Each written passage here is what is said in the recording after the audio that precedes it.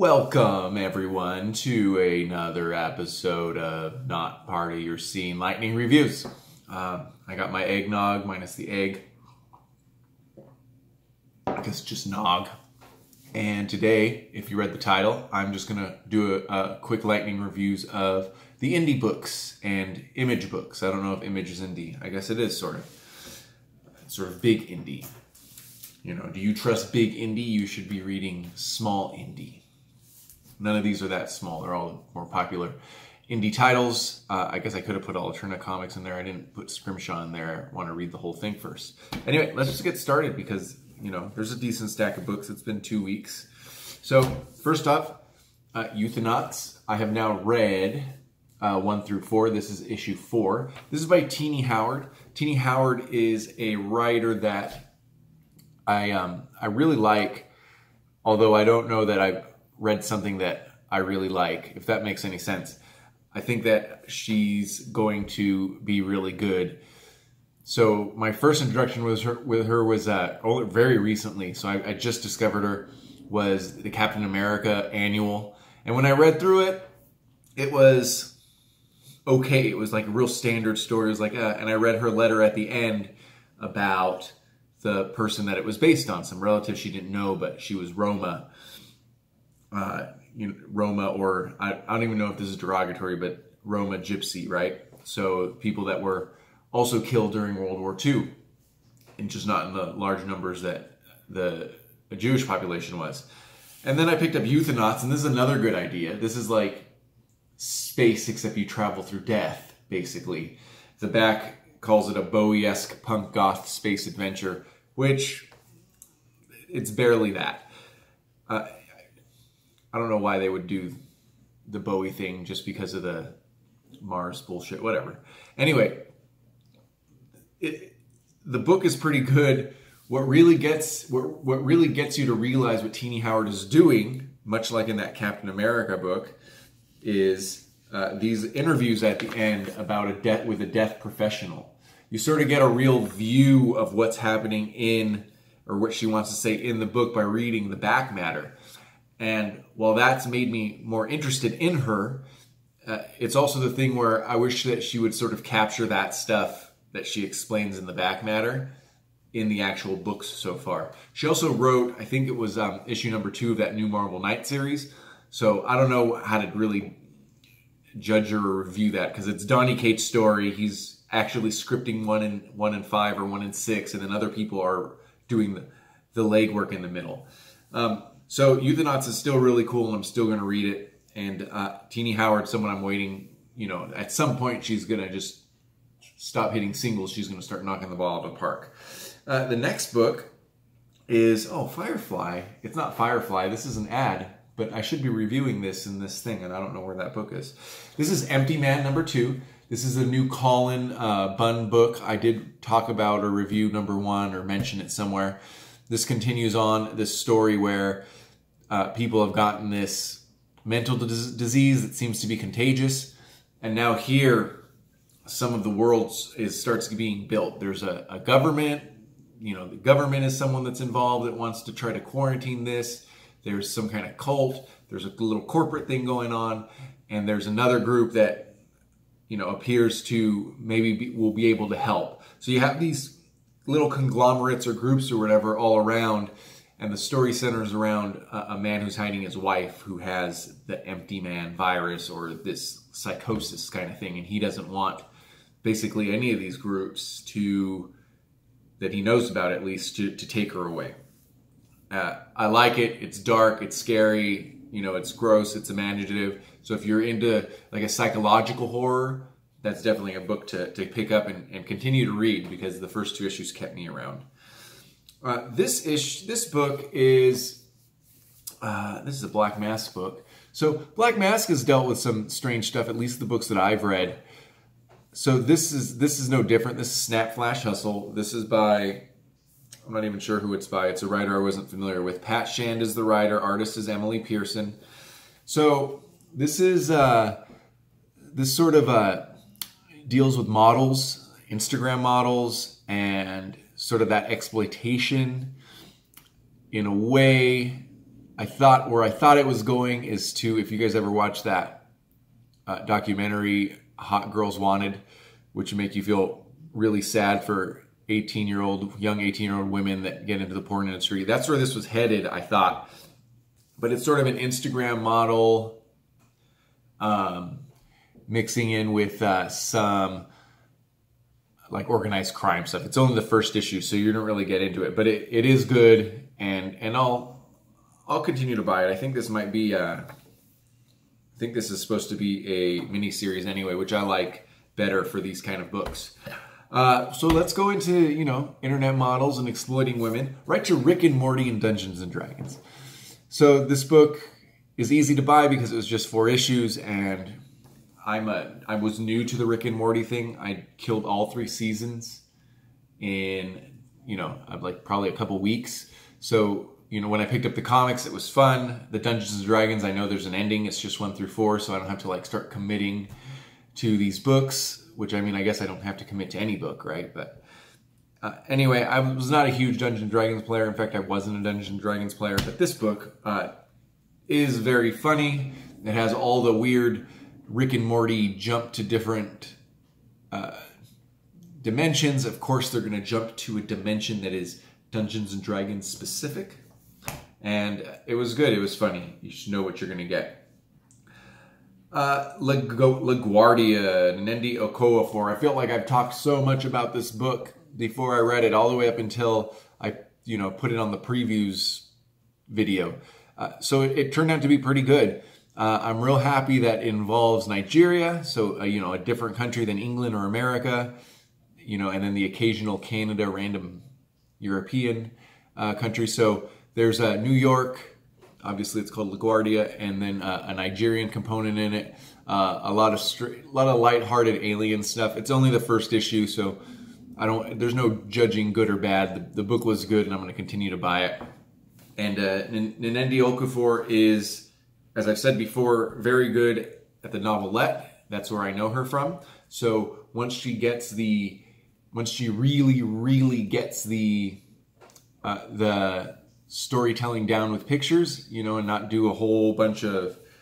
need a whole bunch of words and boxes, then she's going to hit it off. And saying that was the problem with Shuri so far. This book actually does it real well. The art is beautiful, and she lets the story be told through the art very well. With, there's a lot of conversation and a lot of dialogue, but that's okay. Bitter Root. Here's another book that is something that I imagine will get those Comicsgate people mad.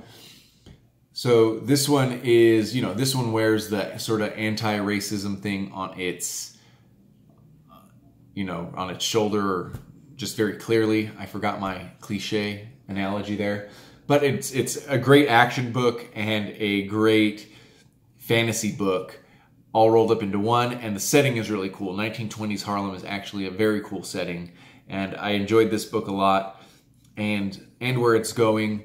I do normally like to read the back matter.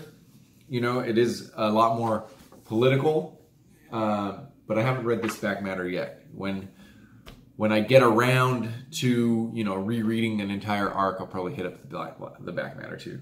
Outer Darkness.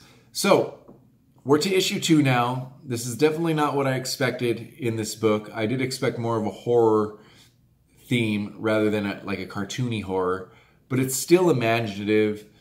I think even though it's nothing like Saga, in fact, it's not even close, I think that there will be some comparisons to it, and I'm going to make those comparisons. Where Saga was, Saga had if you needed to go into space opera, Saga had a Star Wars feel with its own, crazy characters, right? Real imaginative, crazy side characters, alligators or maids and TV robot heads and stuff. Now, Outer Darkness takes more of an element from Star Trek, but has the same wild and sort of weird, crazy, dark characters. They're more like dark, but they don't look that dark because the art style, Afu Chen's art style, is just very cartoon, which is fine. But But when the solicits were calling it Star Trek meets Event Horizon, you expected something very silency and something dark and horror, right? What it really is Star Trek meets the anime version of Event Horizon, is like what it looks like to me. This book, heavily marketed and by a very popular author from the old Warren Ellis forum days, internet forum days, which Image just released an incredible history of, just an article that you can find, which is really cool. Kelly Sue DeConnick, Matt Fraction, Warren Ellis, a couple other guys that are famous now in the comic book world and have won a bunch of awards. So Kieran Gillen is that. Wicked and Divine is ending. Die is beginning. And the book was fine. You know, it's the first issue. We already sort of knew where it was going. The book essentially was the solicit, with the exception of the ending that, you know, was a hook, but it wasn't that surprising. I think what's going to make or break this book is after a few issues are out and it's, you know, the marketing hype has died, is not whether Kieran Gillen makes a good book. There's always going to be people that are going to stay on books because of him, especially those huge Wicked and Divine fans. I think what's going to make or break this book as something that's classic or something that goes on is whether people enjoy this art style. Now, it's a heavy painted, beautiful, you know, art style that you could tell takes a lot of work, a lot of shadowing. It is beautiful, but what I'll say about it, and we'll see how it goes, is that it does, to me, the art style feels beautiful, but for whatever reason, somewhat impersonal, you know? So we'll see. I'm going to keep buying it because I know Kieran Gillen's great. And I also know that the way I read comic books, I like it when those art styles take a left turn or a weird turn, and the art style ends up really defining the comic. The best example for that is Jeff Lemire's Descender, where I don't think anyone would like that art style if they read the first issue or if they just flipped through it. But then as you get into the second trade, as you get into the third trade or arcs later on, you realize that art style really influences the way you see the world building and what the writer has made. And I think that's what's going to happen here. I'm not super familiar with Stephanie Hans. I don't know what else she's done, or if I am familiar with her, I can't remember something that she's done at this moment. More Image books. This is Prodigy by Mark Millar. I really wish I would have gotten the Virgin variant because that's just to me, it's a cool cover. This reminds me, story-wise, not characters or drawings or anything, of One Punch Man, the manga, which I've only read the first version of. I think it's an online comic or something. And then to a certain extent, Superman. Because what those two are is you've made a protagonist that's so incredibly powerful, nothing can beat him, and things come easy to him. So that makes issues for storytelling later on. And that's what Prodigy is. The guy's a prodigy. He could do a bunch of stuff, physically and mentally, and I guess looking for challenges. So I'm sure Mark Millar has this great idea written out for the first 4 arcs or something like that, and I'm sure they're going to work fine. I think this book is already supposed to be a Netflix show, but it's after that. Is the book supposed to stop? You know, you make a character too powerful, then you have issues. And I know Superman has made it that way, but it's one of the things that's never really got me super into Superman. Yeah, that was funny. So I better, if I want to get into Superman, I got to find like someone's great run and read it and see how I really feel about it. Where I would watch the TV shows and stuff like that. That's fine. Because, the TV shows, Lois getting herself in trouble is new, right? How many Superman's been around since the 30s? Next up is the aforementioned Warren Ellis and Jason Howard.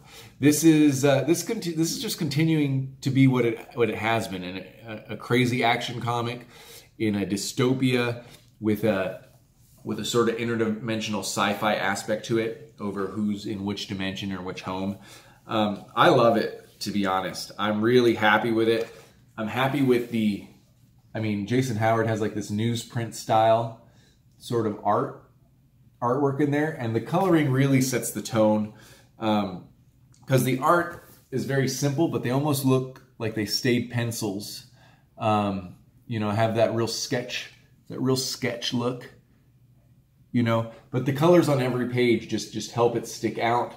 And in a book that is supposed to be very, drab, the world they're in, at least in the first 3 issues, is very drab. The way the coloring works and the shading really makes certain areas pop, especially when the drawing's very flat. And not flat negative, but flat, I enjoy it, and it helps the style. As a style, it's flat. Things don't have to be vibrant and beautiful all the time. That Jeff Lemire book I just mentioned is like that. And last but not least, I won't talk too much about this. This is Self-Made #1 from Image Comics. So I don't want to talk a lot about it because it's an easy spoiler, but this issue was a great sort of like fantasy piece, but it really had the feel to me of fantasy based on like 300 era Persian, when Persians were taking over things, like that era, like early, like BC era, except fantasy. So fantasy influenced by that. The main character's pretty cool.